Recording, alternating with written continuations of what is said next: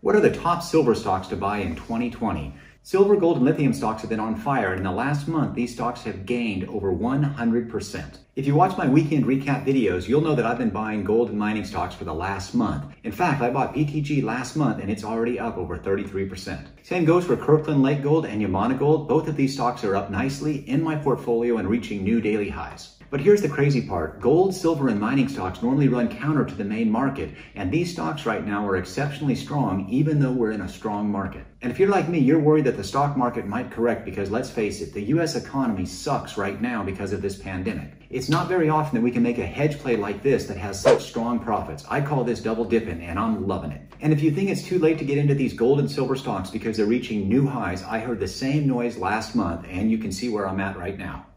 I use fundamental and technical analysis in my investing, and I'm just sharing what I do in my own accounts. There's no bull, BS, or drama, and I hope you appreciate that. In today's video, I'm going to cover these 4 topics. Number 1, the top silver and lithium stocks to watch. Number 2, a fundamental analysis on these top precious metal stocks. Number 3, my top 3 long-term picks for these silver and lithium stocks. And number 4, my top 2 growth stocks. Of course, I'm not a financial advisor, and these videos are for entertainment purposes only. This next section is going to be fast-paced and cover a lot of fundamental analysis data. And if you are new to my channel, you should watch my video, How to Analyze Stocks, which will teach you fundamental analysis in a fast and easy way.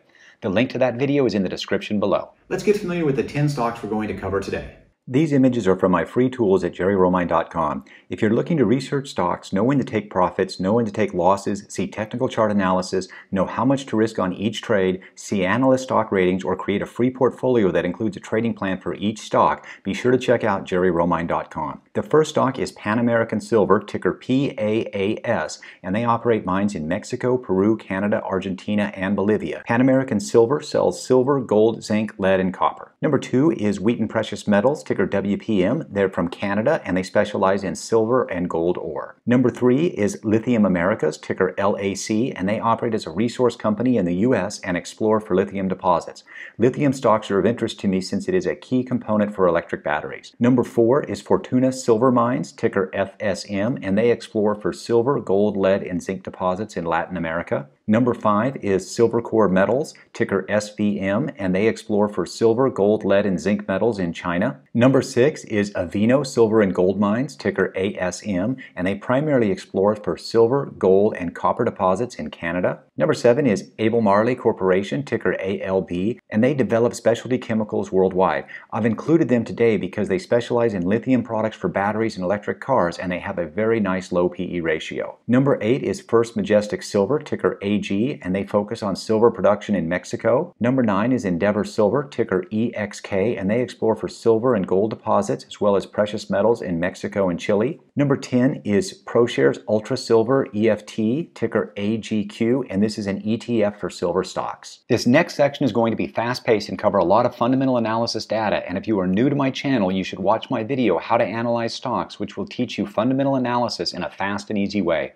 The link to that video is in the description below. Welcome to the Beast Mode Stock Analysis. Today we're going over the top silver and lithium stocks. Across the top we have the ticker symbols followed by the company name. If it's in red, that means I consider it a growth stock, and that means it would have a negative PE ratio or a PE ratio above 100. If it's in yellow, the PE ratio is between 1 and 100, and I would consider that a good possibility for a long-term stock. First thing we want to notice is the return over 1 month. These stocks have averaged a 43% return over a 1-month time period, and our best one being EXK with a 102% return. Over 3 months, these stocks have averaged a 100% return, which is crazy.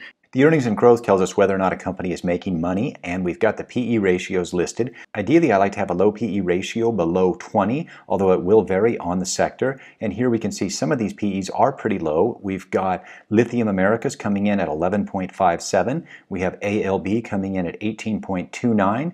And then we have no PE ratio for AGQ, and that's because they're an ETF. And then we have a few negative PE ratios and a few growth stock PE ratios where these companies are making money, but not a lot yet, and their PE ratio is still well over 100. The beast mode analysis is color-coded, and light blue is the most heavily weighted, followed by green and then tan, and there's always a ton of information in here, and I encourage you to pause it and go over it line by line.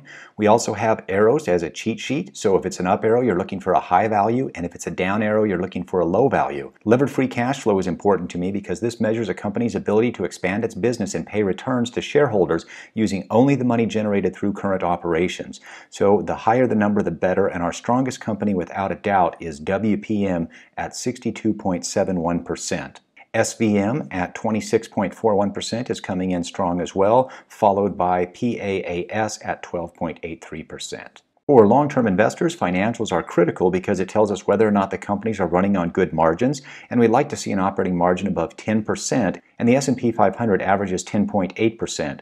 So anything above 10% is considered good. Our strongest is SVM at 30.3%. We've got FSM coming in at 15.8%, ALB at 20.9%, and PAAS at 8.9%. The balance sheet tells us whether or not a company is financially stable, and I like to look at the total assets versus total liabilities, or what I call the tattle ratio, because it tattles on the company's overall financial strength. And ideally, I like this number to come in at 2 or higher. So let's take a look at WPM. We can see that they've got total assets of $6 billion and total liabilities of $839 million, giving them a tattle ratio of 7.2, which just means they have 7.2 times the assets compared to the liabilities. The bigger the number, the better, and some of these companies are exceptionally strong. I mean, 2 is considered good, and we've got 7.2, 6.9, 4.6. Great stuff here. And my favorite section on the beast mode analysis is the profitability section, and this is critical for long-term investors. Are the companies making money? Let's look at the net income margin. We've got our best one being SVM at 21.58%. We've got 14.5% for ALB, and then we've got 13.88% for WPM. And net income margin is critical. If they've got a high net income margin, it gives me a lot more faith that they're going to be here for the long term. Now we're moving into phase 2 of the beast mode stock analysis, where we get into valuations, price targets, and analyst sentiment. And the first thing I noticed today is the Peter Lynch estimator. I don't get a lot of hits on this one, so when I do, I pay attention to it. And today we're getting a hit for ALB as being undervalued. So that's definitely a plus for ALB. Next, I want to look at the estimated intrinsic value, and whenever possible, I like to buy below that estimated intrinsic value. Today, none of the stocks are below that estimated intrinsic value. For example, we've got PAAS, which is currently trading at $37.24 with an estimated intrinsic value of $28.46. Analyst recommendations can be helpful, and we've got buy, hold, and sell recommendations. Most of the time I want to be on the same side as the analyst. So here we can see we've got ALB is coming in as a leader with 4 buy recommendations, and then the first 3 stocks have 3 buy recommendations each, and we also have a few sell recommendations. And our most heavily recommended stock is ALB with 4 buys, 12 holds, and 3 sells. Analyst price targets can help by letting us know the direction the analysts are expecting the stocks to move. Anything in purple means that the current stock price is below the analyst estimate. So we've got LAC, which is currently trading at $5.46, and the analyst target mean price, which just means average, is $9.30. We have ASM trading at $1.03, and the analyst target mean price is $1.23. Another thing we can learn by looking at this is if the stock is trading above both the estimated intrinsic value and the analyst target mean price, that's a good indication that the stock may be overvalued. So when we see this, yes, it's quite possible a lot of these stocks are overvalued in the current market. And our last stop today in the beast mode is the Piotrowski score, and this helps us find companies with a healthy liquid balance sheet, profitability, and operating efficiency. And here we're looking for a 5 or higher on the number. Everybody is coming in pretty strong. We got a few 4s, and then we have one EXK that's coming in at a 1, so that would be a little bit of a concern and something to check out. And then AGQ, because it's an ETF, we would not be worried about this because ETFs we look at a little differently than we do normal stocks. And I included it in today's analysis because I think AGQ is a great way to own silver stocks, and you'll see that in one of my picks coming up momentarily.